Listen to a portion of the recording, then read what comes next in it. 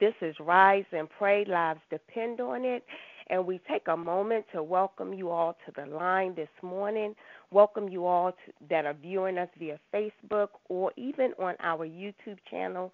We thank you. We thank you if this is your first time with us. We thank you for sacrificing your time. We thank you for joining with us. We thank you for your presence on this morning. We believe that the Lord is honoring our sacrifices as we stand in great expectation of the powerful move of God as we continue to join together and pray with and pray for each other. Today is Friday. We thank God for another week.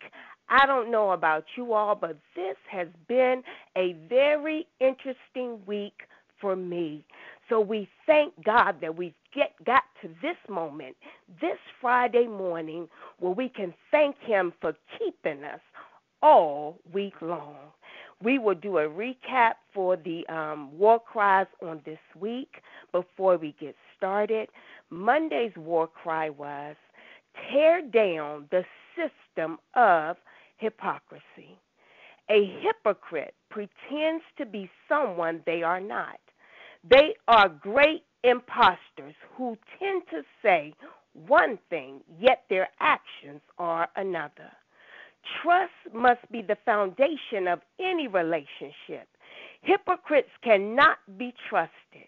When we profess to know God, yet we deny him and his power, we are being an untrustworthy hypocrite.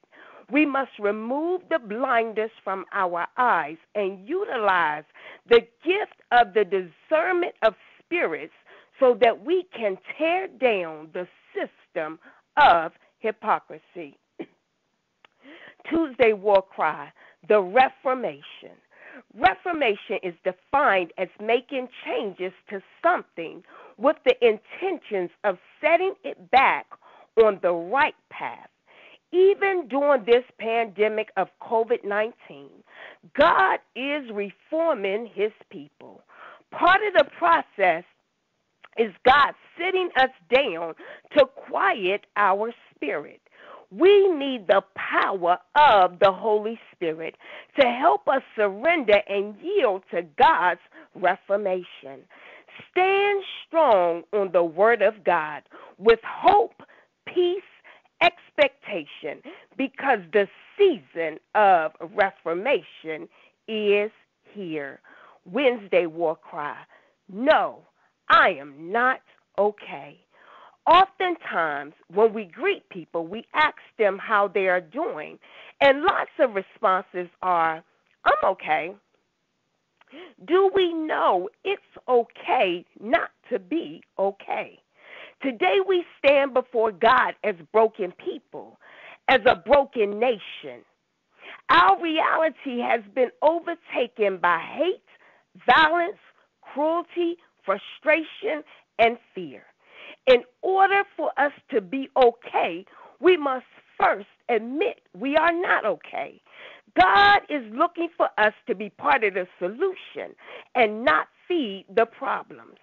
We are sick and tired of being sick and tired, and we cry out, no, I am not okay. Yesterday's war cry, when you're knocked off your feet, what do you do? The question is not if, but when. Unexpected circumstances will take us all through various seasons. Our active responses to these situations play a key role in our maneuvering through these experiences. Walk boldly and confident in the Spirit. We must take the time to remind ourselves what God has promised us through his word. Bind up the spirit of doubt when it tries to enter into your mind and heart. Offer up sacrifices of worship, fasting, and praying. Yield over to humility by walking in faith and not by sight. Then the Holy Spirit will lead and guide our footsteps. when we are knocked off of our feet.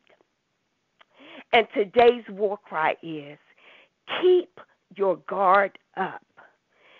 Keep your guard up.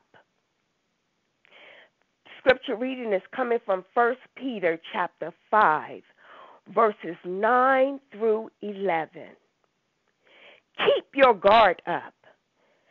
You're not the only ones plunged into these hard times. It's the same with Christians all over the world. So keep a firm grip on the faith. The suffering won't last forever. It won't be long before this generous God, who has great plans for us in Christ, eternal and glorious plans they are, will have you put together and on your feet for good. He gets the last word. Yes, he does. Before I begin to pray, I want to read this. Defense is often underrated, especially in fitness-oriented boxing classes. This can often give a false sense of security. Just because you can punch effectively does not mean that you can effectively avoid punches. Step one of any boxing lesson should be keeping your guard up. The hands serve to block or guard you from incoming strikes. The position of having your hands blocking your face is often referred to as the guard. You may hear coaches yell at their boxers to keep your guard up. This is what they are referring to. Keeping your guard up sounds like a simple task. But after a few moments of moving around with your hands at the level of your face, the arms will begin to fatigue or lose focus. Knowing this, we have to work all the harder to keep our guard up. Distractions is a condition or state of mind in which the attention is diverted from an original focus or interest. God, we enter your gates on this morning with thanksgiving, God. We enter your courts with praise, God. We are being thankful for you, God, and we are blessing your holy name on this morning, God. We thank you, oh God, for this season of gathering, oh God. We thank you, God, for this season of weeping and mourning, oh God. We thank you for this season of reaping, God, and sowing, God. We thank you, oh God, for what you have given to us during this season, oh God. We thank you for the season of testing and tryings, God. We know that it's working for our good, God. We know that it's helping to mature our faith, God. We know, God, that it's bringing us closer to you, oh God. So we give you thanks, God, for this season, God.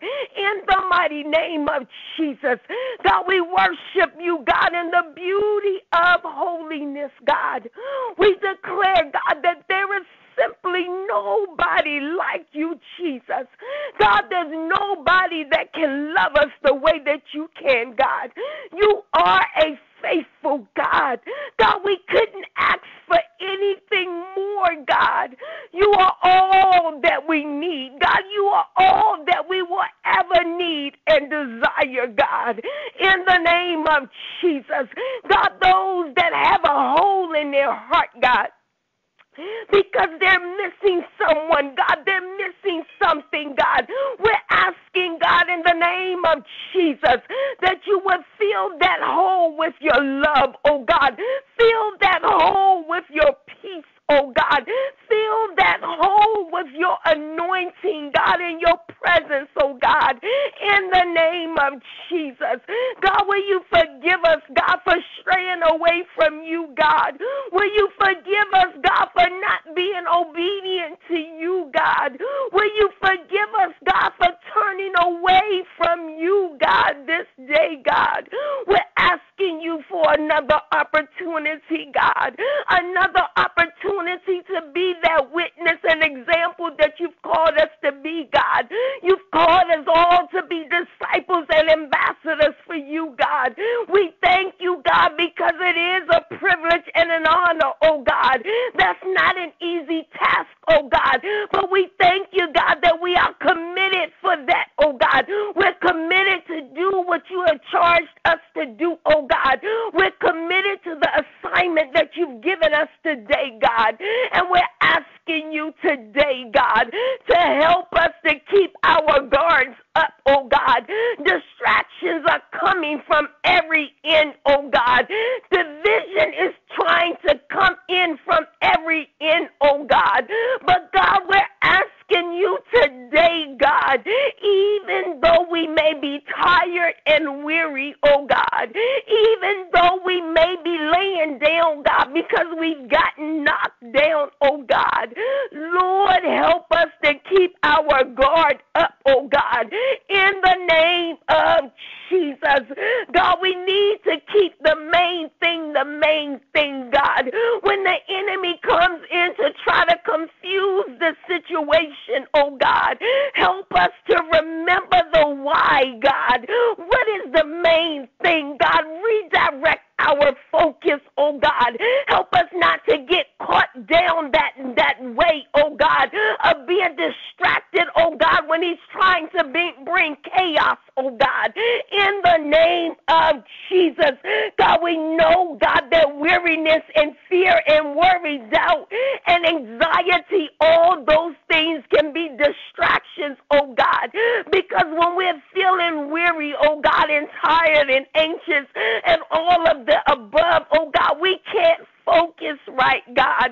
We make wrong choices, oh God. We make hasty decisions, oh God. It costs us so much, oh God, when we're not right in our mental state, oh God, when we're trying to keep our guard up.